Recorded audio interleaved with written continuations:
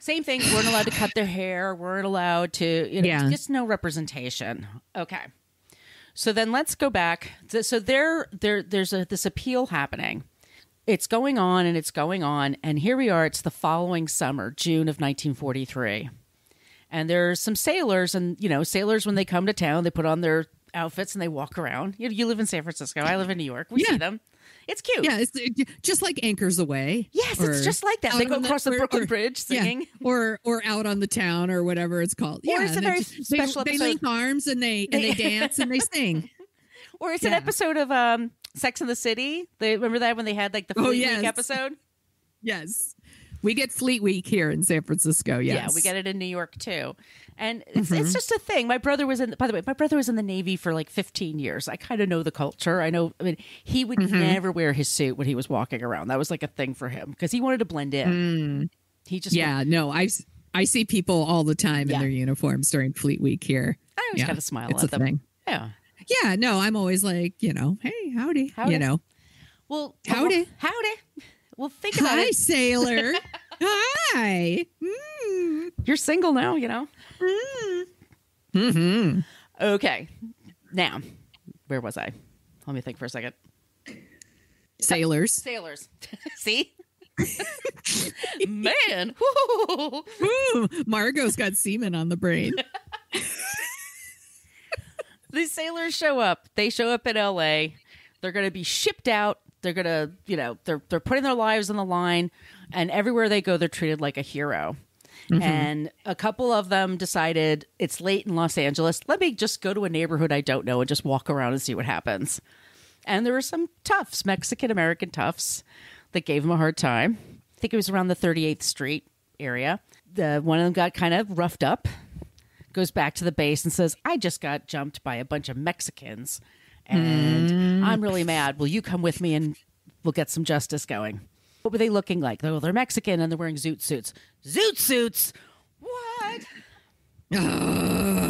We need to de-zoot them, don't we?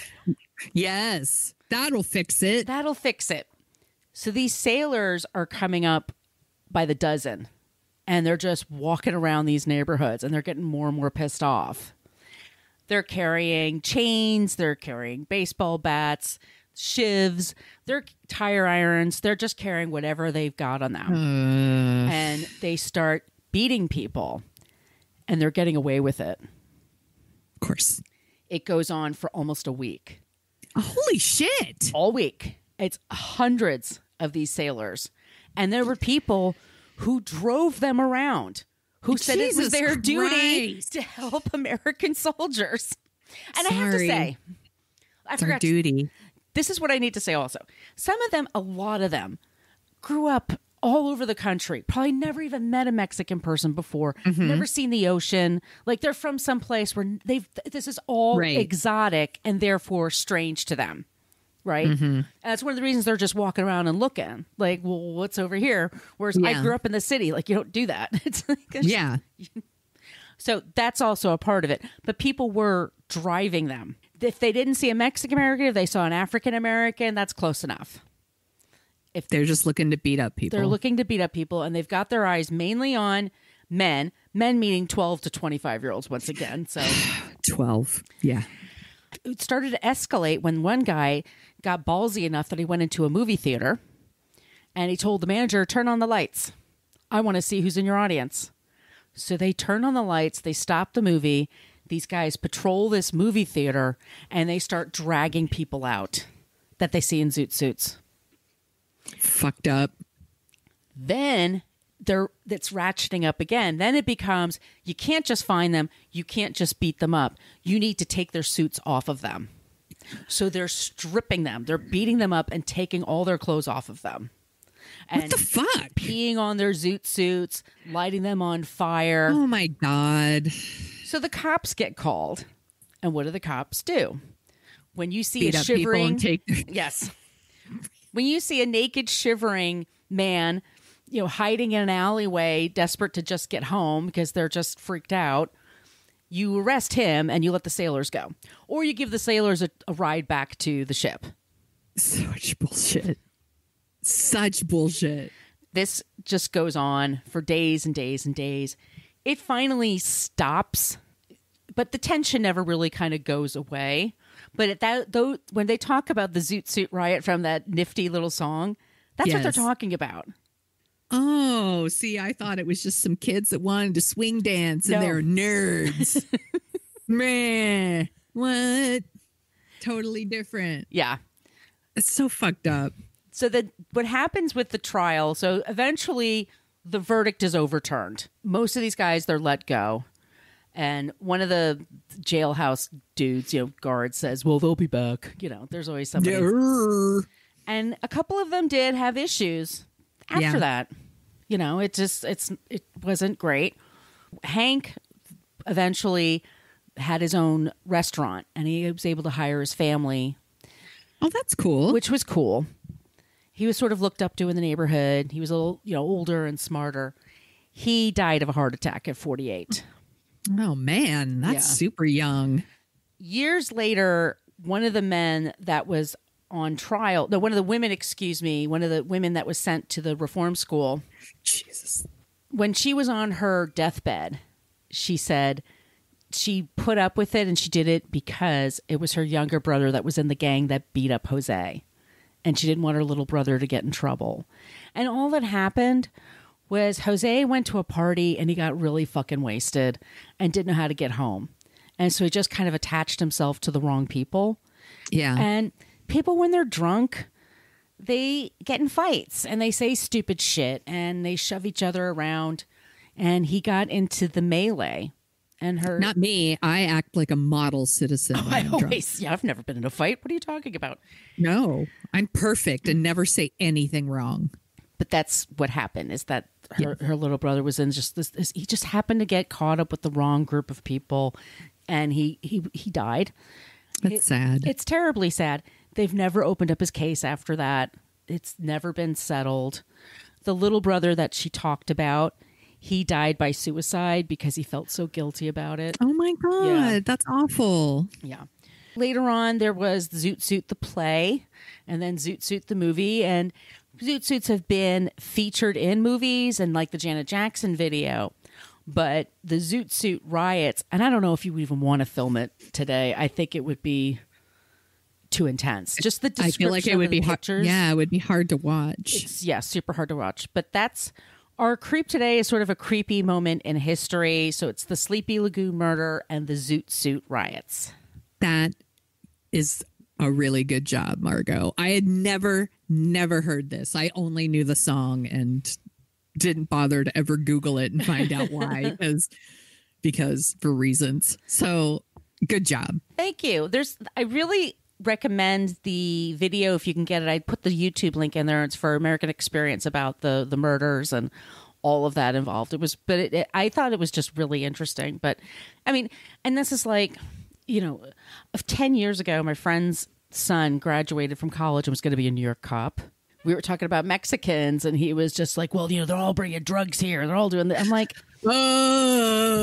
first of all, you're Puerto Rican. Isn't there any sort of like, kinship with somebody who's also Latino? But no, he just bought this, hook, line, and sinker too. And I had to like talk to him like, no, that's not true.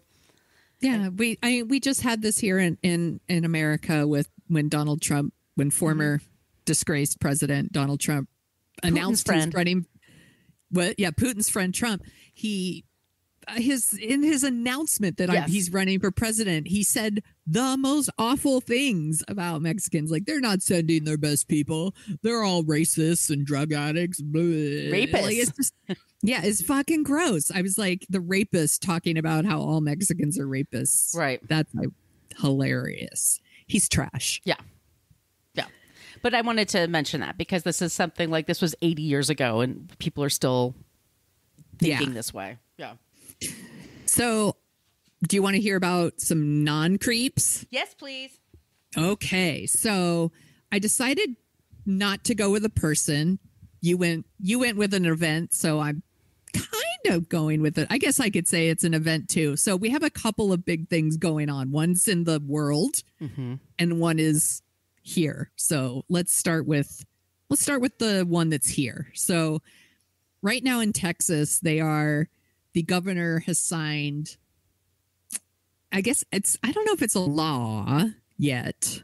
He's trying to make it law. He's trying to make it law, which is basically it's a law to make it that if children are trans, that is child abuse, and that they would charge the parents with child abuse and take the children away. It's beyond evil. Right. It is like going after people who are already super vulnerable.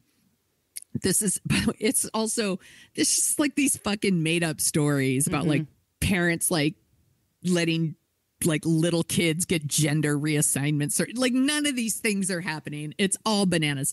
And it's just very upsetting. And there's a lot of people in Texas who like have children that maybe don't identify, or maybe they're non-binary or they're questioning, and they're legit afraid for their children.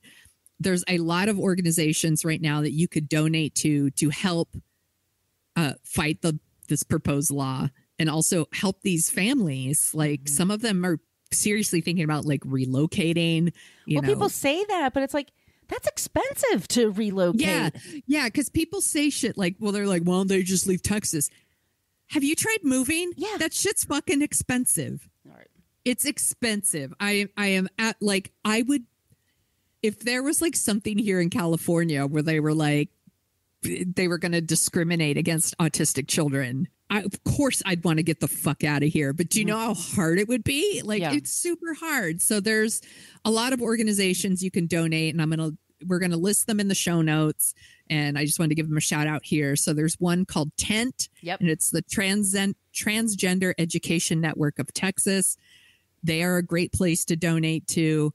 There is Texas Trans Kids. So it's like txtranskids.org. And it's a resource for trans youth in Texas. And it helps them fight for their rights, in courts, legislation, local government, schools, things like that. There's Equality Texas, which is a political advocacy group that will help. There is Lambda Legal that fights cases that protect and advance their rights. There's Trans Youth Family Allies. There is ALGO, which is an Austin-based organization. And then there's the Trans Pride Initiative. And they also they advocate for trans rights in education, healthcare, housing, and employment. Like I said, we're going to put them all in the show notes. So if you want to donate, I mean, you could donate a couple of bucks, or if you can't, I think some of these actually have like volunteer things that you could do, or you could just like sign up to make some calls. You could send postcards to representatives, write letters. I love to drunk dial my representatives. I do it all the time. They're on my speed dial. I'm holding up my phone. They're on my speed dial. I have a beer and I leave Nancy Pelosi some shitty message, at like midnight, where I'm like, and another thing, Nancy Pelosi, blah, blah, blah. One star, Nancy Pelosi. One star. Do not recommend. I don't like the sound of your voice, and I don't like the way you breathe. 1 star. But, you could call your representatives. You could call representatives in Texas. Like, let them know. Also, there is an election happening in Texas, and the governor is running against Beto O'Rourke, and you could donate to Beto O'Rourke if you want. There are little things you can do. And then go ahead. Oh, I was going to say that one of our shows that we're really passionate about is F This Movie.